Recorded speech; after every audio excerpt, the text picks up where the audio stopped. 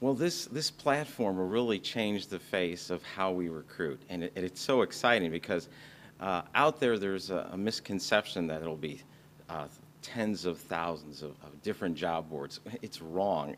It's going to be a completely top-level domain that's all linked together in one database. So anybody, globally can go and type in Charlotte.jobs, nursing.jobs, and it will resolve to a search.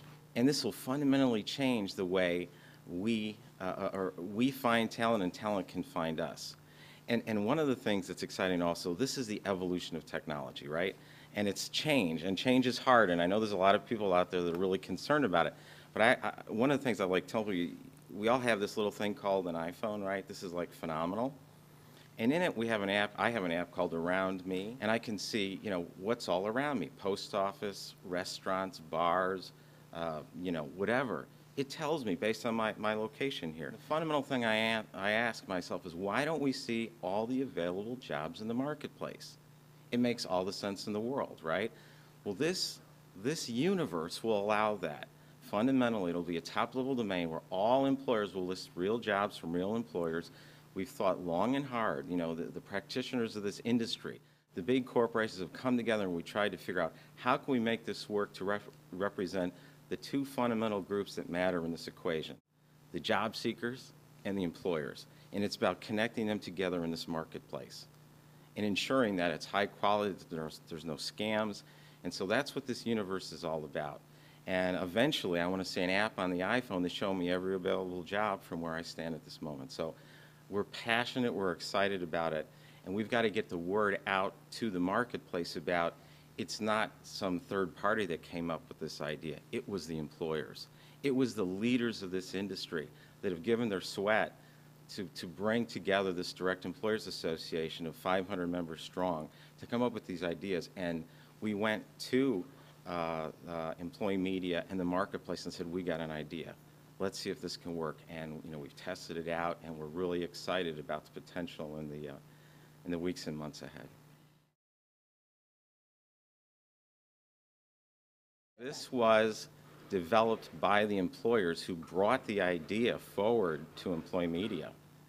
And it was when I happened to be lucky to be part of that presentation, to be in on some of the ideas. We actually had a 40-member team of employers that worked on this whole process in technology months over months, and tried to figure out how do we represent everybody's interests: employers, job seekers, small employers.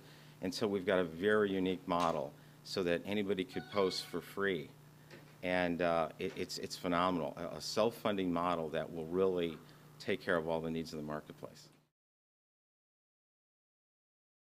But I viewed my role in my job as being so fun, because not only do I do good for the company, I can be a leader in the industry. And I know all the members of the association, we just feel so privileged to be part of this whole new evolution of the internet.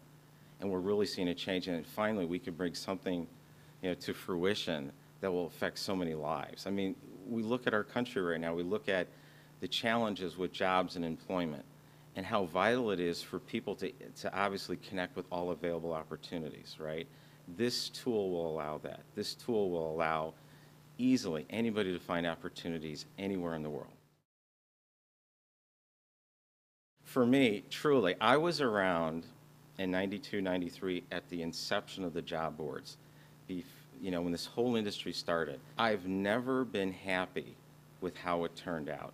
I remember when it was nearly free to post all your jobs, when it was a community of HR practitioners, and we, in our hearts, we represented the best aspects of our profession with the job seekers, and then the money entered, obviously, and I never expected there to be this industry evolve where job postings would be $400 or $500. There would be interstitial ads. There would be marketing out to job seekers. All these, and so I think many of us we felt that the industry went in a turn that we didn't like, and we had a chance here to do it over again.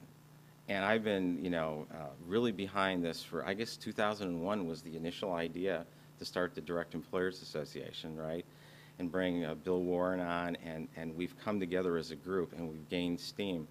And it's just fundamentally fascinating that here we are, hard work, 7, 8 years later, fundamentally coming together as a nonprofit to be able to be at this point where we can actually affect change in the entire industry. Exciting. I mean, personally, I see the high watermark in my career, that I would have been part of this. We all want that thing that we can look back on and say, we made a difference. And to me, it was the Dot Jobs universe. And I think many of us feel that way.